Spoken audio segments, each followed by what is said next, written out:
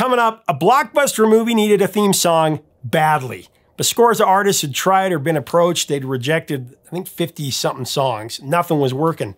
Today's artist came in just days before the song was due. He had nothing. And he had the challenge of fitting a very strange and long movie title into the chorus. Nothing rhymed with it. Well, one night at 3 a.m., he was watching TV half asleep when a pest control ad came on, and right there, the song's genesis came to him. The idea became one of the most recognizable songs ever and a huge #1 hit. The artist tells a story coming up next on Professor of Rock.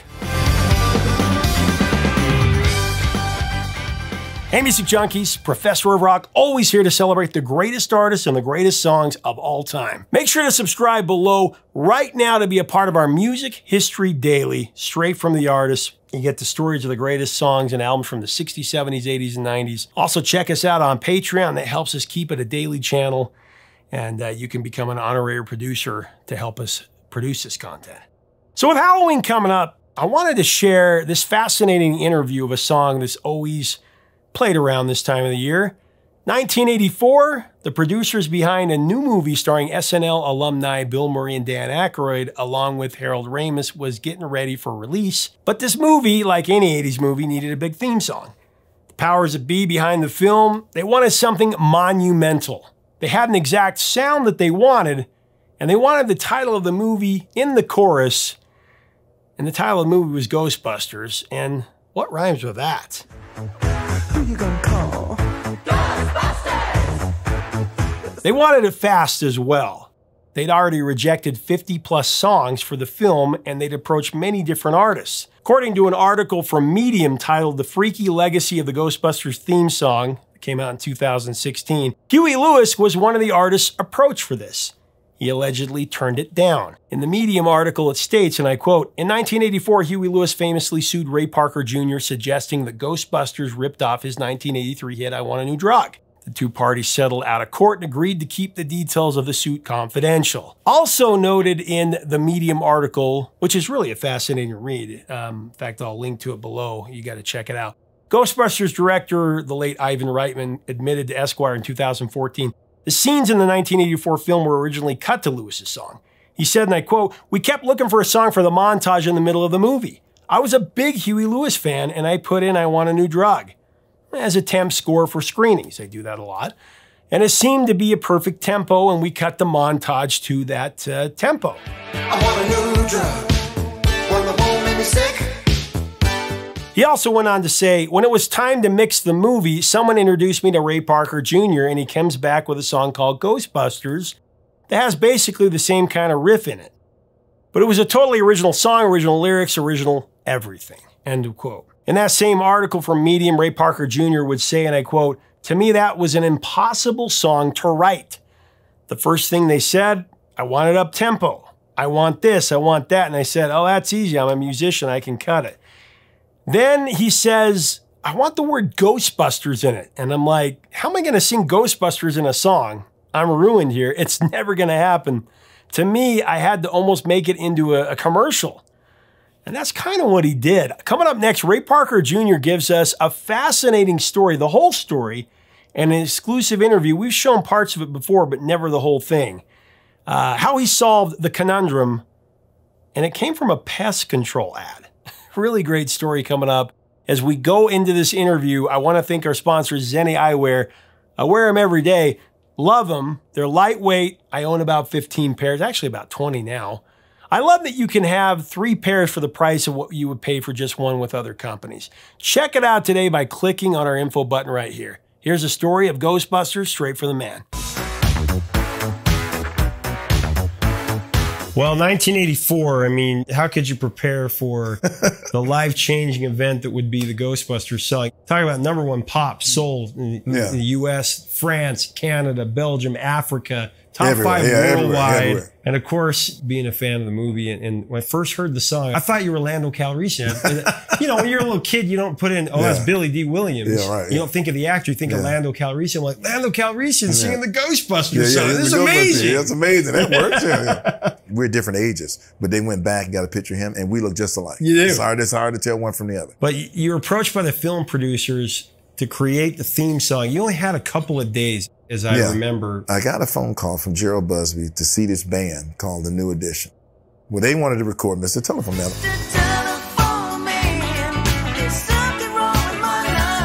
So that was the first time I'd been in L.A. in a while. I was in Spago's eating, and there was a black poster, and they were just painting the red circle.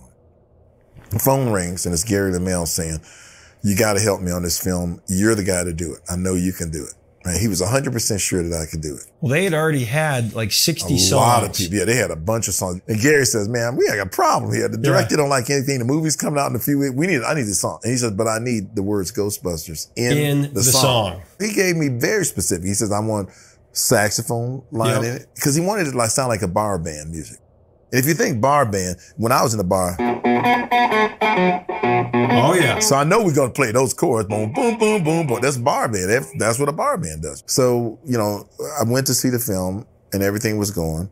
I met the director. He told me exactly what I wanted. He said, I need a little saxophone, need some bar band, need some da-da-da. But it needs to be up-tempo, you know, don't make it too slow because the movie's got action in it, needs to get going. And I sat there like, okay, I got it. I said, I don't know what to do. And I thought, this would be simple. He wants a bar band thing. Then he throws the curve at the end of the meeting. But I want the words Ghostbusters in the song. It's like, Ghostbusters. And he said, yeah, Ghostbusters. You know, see, now you say Ghostbusters. That's because you heard the song. Exactly. But before you heard the song, it was like Ghostbusters. Yeah. Think about that for a minute. What rhymes with Ghostbusters? Nothing. And wait a minute, worse than that, you can't even sing. It sounds stupid when you just, I love a Ghostbuster. I mean, there's no way you could say this word. No. Then it occurred to me, no wonder they got 60 songs and nobody's liked it over here. This is How a hell of a job. That? No wonder they're paying me this. This is impossible, you know. But there's this part of the movie where the Ghostbusters had their backpacks and they got their things and they got the phone number underneath it. The 555 number. Pick up your phone and call the professionals. Go Ghostbusters. So 4 a.m, I'm sleepy. I got all the music's done. I got no words, none. And then the commercials come on TV. And I think it's a pesticide or Roto-Rooter commercial. I don't know what it is, but something like that. And the guys had their bug machines or whatever, this pesticide spray thing. And they had a phone number in here. And they said, call this number if you want to get rid of so-and-so. I'm like, that looks like the Ghostbusters. Yeah. Call. I had no, now I know it's like the phone number. Forget the Ghostbusters, the phone number. And I thought, well, I got to say who you going to call. And I said, if I do that, what that allows me to do is never say the word Ghostbusters. And then I'm going to have a crowd answer Ghostbusters. It's who you call. And I said, because it's a crowd, they're not really in the record. They're not musical. So that takes away the word Ghostbusters. That gets it out of the song. Exactly. So we can have a song. And I can sing who you going to call. Who you gonna call? Ghostbusters! And the magic that happened is you got me from Detroit with my sort of Detroit accent. Who you gonna call? I'm doing, I ain't afraid of them. But then you got these Valley girls. With that stiff, I mean, real, you know, Los Angeles Valley. So it's like East Coast meets West Coast and they're like, you know, someplace else. And it just worked. It's just one of those things. Well, the call and response is brilliant because that goes back to music forever. The call and response goes back to jazz. It goes back to I'll take you there. The other thing that's brilliant about it is because you have people shouting it, so immediately anybody is going to sing it. Right. Because you don't have to have a great voice. You don't have to have a great... You're involving everybody. And saying, who are you going to call? And then they're going to respond to you. It's just so brilliant for a movie. The other thing, too, is that the 3 most memorable lines have become part of our everyday lingo as a human race. I mean, you think about who you going to call. That's the I ain't first afraid one. no ghosts. And bustin' makes me feel good. And bustin' makes me feel good. Yeah. Let me tell you something. Bustin' makes me feel good. So take us through it a little bit, if you don't mind, because I'd love to hear you play it. Well, first of all, we're going to go back to those same 2 chords. Yep. And by the way, people think it's a simple song, and most bar bands mess it up because the magic's in the guitar part. Yeah. And the guitar doesn't play on the downbeat like, it plays on 2, rest. But then you got to have this rhythm. Yeah.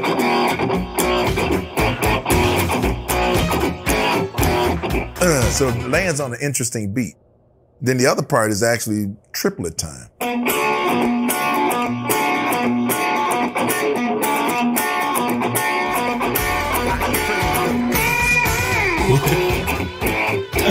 So it's actually a little funkier than you would think. Totally. But in order to play it right, the other thing I thought of is everything had to be military time. It had to be stiff. So the guitar is a little looser because it plays that rhythm, but everything else is and it's very Gestapo, very military, very, you know, that's why, you know, I remember I used to watch Gomer Pyle. Sergeant Carter, sir! I can't hear you! So at the end I got, calm sound of, I can't hear you. Remember you saw always yelling Gomer. So it's that march, everything is marching. I can't hear you. Who you gonna call? Well, there's so many different melodies to it too. Yeah. Because even when you the da-nee-nee, I hear it likes it, you know. Exactly. Dun, dun, dun, dun, dun, with the saxophone coming in. And that's Charles singing that part. Yeah. I hear it likes the girls. It's like, it's like everybody. It's one of those things, we couldn't do anything wrong. Put the instruments up as fast as I could, and I used whatever sounds were sitting in front of me. Well, it's also when you hear the beginning of the song and you hear that, that's all an intro or synth, of course. That sounds like something I heard as a kid. I just remember that meant spooky. So I said, I'm always do that. If I get a chance, I'm gonna do that. Then I put the drums on. I mean, it was one of those moments in history. It all came together. You couldn't mess up. You can't even really couldn't mess up. I had a sequencer, describe it. Jupiter 6. I had the drum machine, and everything I played. That's what we kept. We didn't spend any time getting the sounds up. Just plug in. Let's go. What's the first sound? Okay, that's it. Well, it has such a likable, fun lyrics too. Like when you say an invisible man's sleeping in your bed, and then you come out underneath the bed with the video. Now, who you gonna call? Ow! An invisible man sleeping in your bed. Ow! Who you gonna call? I mean, was that something that you were just in the studio and you're just kind of having fun? It sounds like. It's worse than that. The messenger was coming at 9 o'clock. The girls left at 8 o'clock because they had class at 8 o'clock, the girls and a couple of guys. Yeah. So between 8 and 9 o'clock, I'm panicking because I got no words. I just got who you gonna call and the kids singing Ghostbusters. I don't have no verses. I ain't got none of that.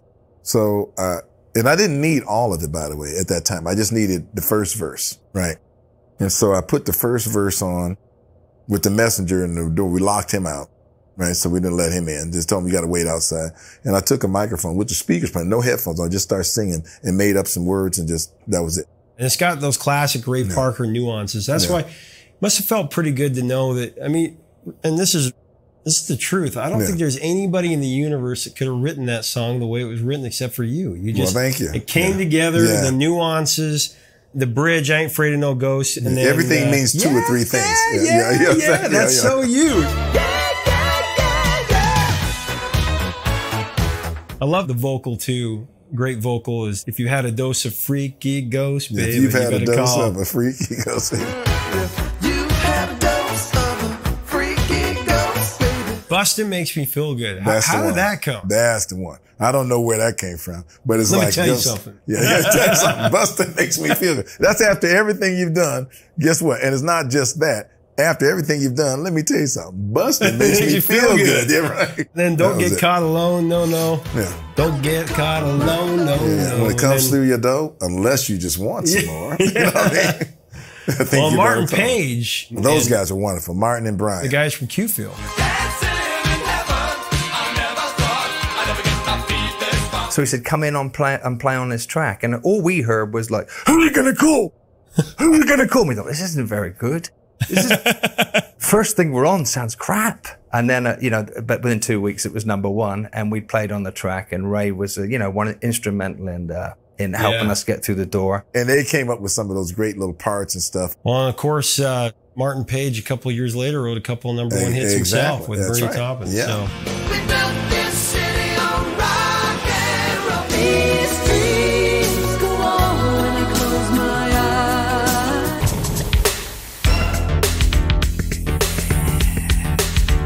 I want to ask you about On Her Own. I remember going out and buying the cassette single and just loving that song. That's, I think, one of your best songs, if not the best. I just so much energy in that. That's the song I open up with. So yeah, because it has that oomph to it. It was made for you. Yeah. When you do your high pitch, too hot to handle, too cold to hold. You know? Too hot to handle, too cold to hold. They call the Ghostbusters and the end control. Your cameo. Tell My me cameo. about your cameo in man. Ghostbusters. It was so much fun to shoot. I I hadn't laughed so much on a set of anything.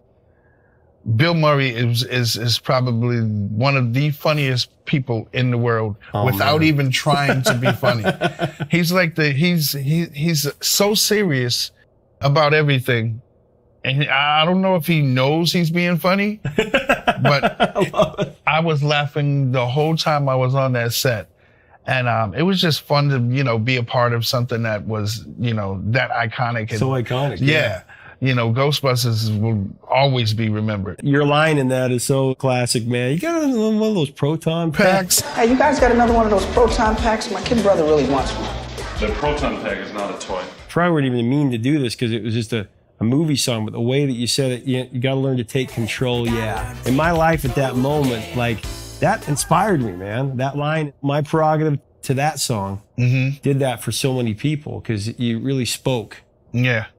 So many people. It actually did it for me, And to be able to, I have a 7-year-old son, and for him to be able to see all of that, see it now, and watch Ghostbusters now and be like, Daddy, that's my daddy. And for him to go to school and his classmates are, amused that, that he's my son and that I'm Bobby Brown. Well, the video, I mean, it's so classic because of the neon, perfect for the 80s with the neon lights, and you had the neon microphone, and you're perfect for the video. Let me tell you about the video. That was it. We were panic stricken when Ivan Reitman says, but it needs to be longer. And we said, maybe we should make a record. With record, I only cut like 1.5 minutes of it.